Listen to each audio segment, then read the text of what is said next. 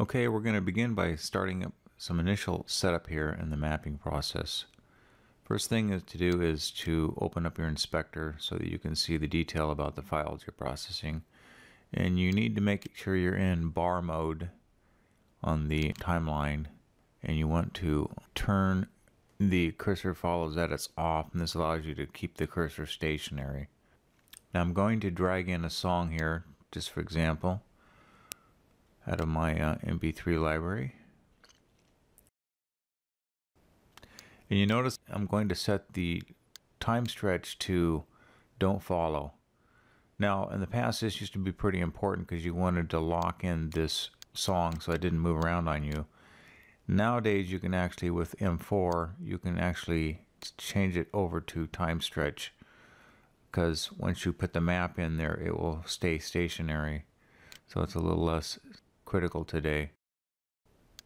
Now I'm going to adjust the first downbeat of the song to a measure line on Studio One.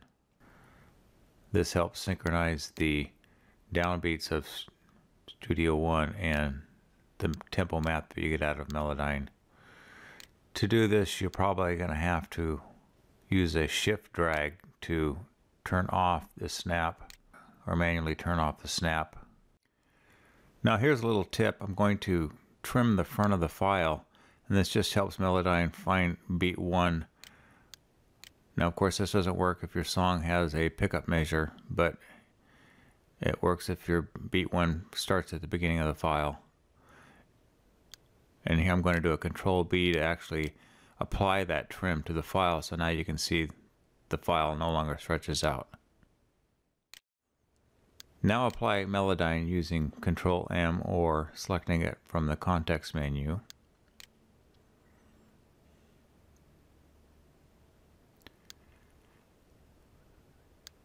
After it's done processing, you might want to check that it used the proper algorithm. The polyphonic algorithms are much more accurate in terms of detecting tempo. If you're detecting drums, for example, it might use a drum algorithm, and you may have to redetect using a more accurate tempo detection method. The next step is very important. In order to enable the tempo map, you must click the assign note and then the option button to view the tempo map. The next step is to verify your time signature is correct. If it's not, you can just click it and type in a new one.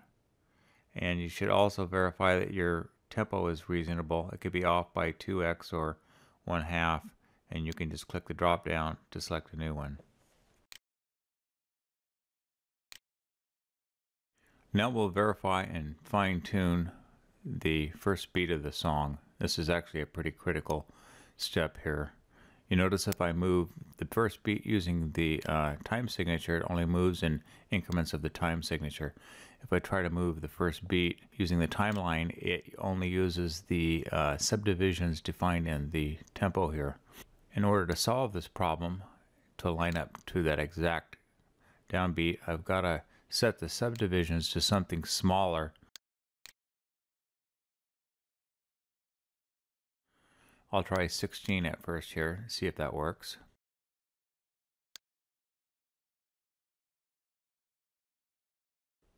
And you see that is not fine enough resolution either. So I will go ahead, adjust it to 32 just temporarily here to help make the fine-tune adjustment. And if need be, I can just slightly nudge it over using the freeform option at the bottom. And then I'm going to go ahead and set this back to 16, because 16 subdivisions, a 16th note is usually good enough for fixing things at that point. So right now let's take an overall look at the curve, and it looks pretty good. Melodyne did a good job of looking at it, and I'm going to leave the overall advanced editing of each one of these beats to an advanced class. But first thing I want to do is make sure that you always get out of the assignment mode. And when you get out of the assignment mode, it will transfer the actual map to Studio One. Here you see it, and it's in the file that was processed. And then last but not least, we're going to open up the tempo track and drag the actual file that's been processed onto the tempo line, and it will transfer just the tempo data to the tempo line. Once we've done that, we can turn on Studio One's metronome and verify that our tempo map is accurate.